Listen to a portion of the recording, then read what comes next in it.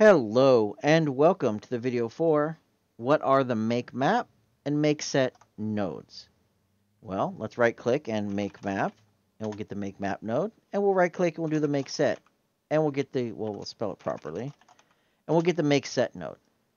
These are two nodes that were added in Unreal Engine 4.18, so they're only going to be available in those versions and later. And they allow us to, inside of our blueprint editor here, either at runtime or design time, make a map. It's kind of like making a literal value, except we can make it a map or a set. Previously, we'd have to have an existing map or set and then add, remove, clear, and work on that existing map. This one allows us to make a unique map and then do something with it. We can put in a key and a value, just like an existing map. We can add additional pins. So we have, for example, 4 different values, 4 different elements inside of this map. We can do the same thing with our setter.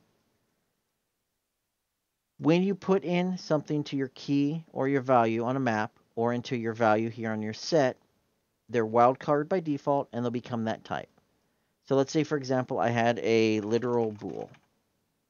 And let's say I had a literal, let's go with a literal string. If I plug in my string into my key, you'll notice all of my keys now become strings. If I plug in my bool to my value, all of my values become bools. You can change it. When you unconnect them, they will go back to wildcards.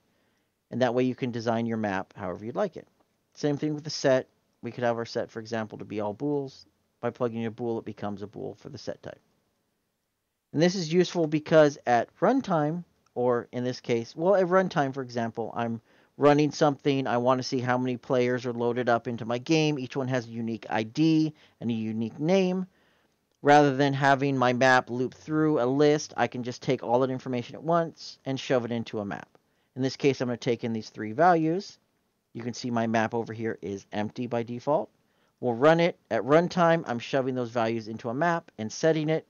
And now you can see we have 3 different elements inside of our map, a map of integers to strings. Like maps and sets, if you set them normally, they have to contain unique keys in the case of a map or unique values in the case of a set. If we go back up here, let's say we change this to 1122. So now we have 2 different elements with the key of 1122. Carl is the first one and Derek is the second one. When we run this, it's going to process it hopefully like you'd expect. Our map only has 1 value in here for 1122, and it's Derek.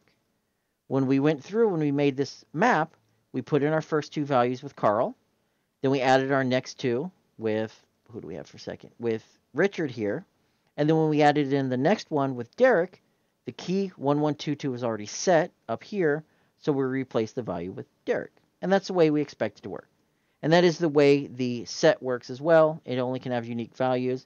If we were to duplicate values, well, it's just not going to do anything in the case of a set because sets don't contain keys and pairs. They just contain values. And that's it. Those are our make map and make set nodes. They were added in Unreal Engine 4.18, and it lets us make a map and a set directly inside of our blueprints, inside of our node graph.